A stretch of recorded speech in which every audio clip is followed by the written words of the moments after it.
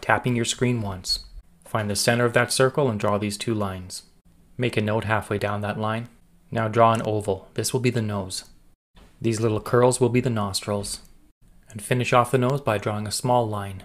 Okay, to the muzzle now. Draw a dome shape or a half circle, and a flat U shape for the bottom of the jaw.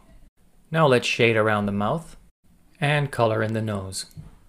Two large circles near the outside, these are going to be the eyes.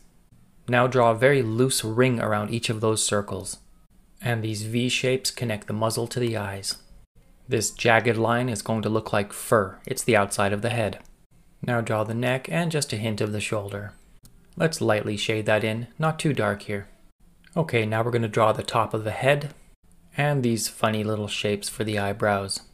Okay, let's color in the head. Notice that I'm coloring it darker right above the nose. Let's put some whiskers in here. They're always longer than you think they need to be. Two teardrop shapes for the ears. They don't need to be perfect. Okay, now draw this jagged line on the inside of the ears.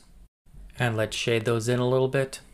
Put a bunch of really light lines inside the ears. This is going to look like fur. Shade the inside of the ears a little darker when you're closer to the head. Okay, now let's draw the eyes. Start with a black circle for the pupil, but leave a little white spot for the glare.